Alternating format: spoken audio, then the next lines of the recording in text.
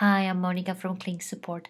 In this video tutorial, I will show you how to copy and paste your embed code from Kaltura. Log into your Cleeng account and click on the live event.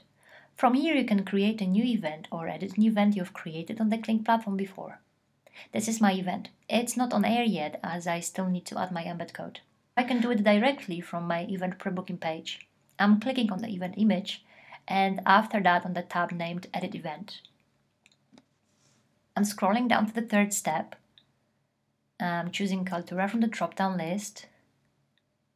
And I'm clicking on Yes as I want to now configure the video player and to paste the embed code.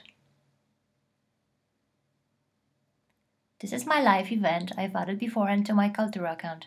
If you need a helping hand with adding live events, simply check out the Kaltura help section. For the security reasons, I need to edit two parameters. The first one is the domain restriction. From the access control section, I can restrict the event to the Cleeng domain only.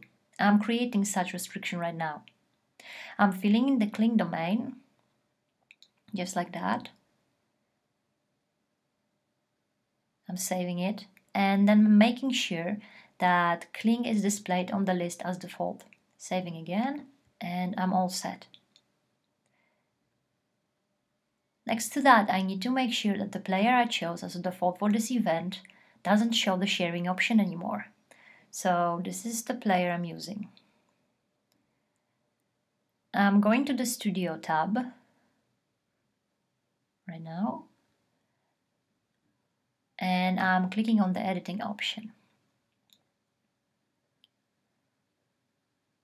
I'm clearing up the box on this one, and it's done. Now I can save the changes I've made. Okay, last step, copying the embed code. I can go back to my event. I'm clicking on Preview and Embed here, and I can copy the embed code. When I'm ready, I'm heading back to the Cleeng event setup page, and I'm pasting my code just like this.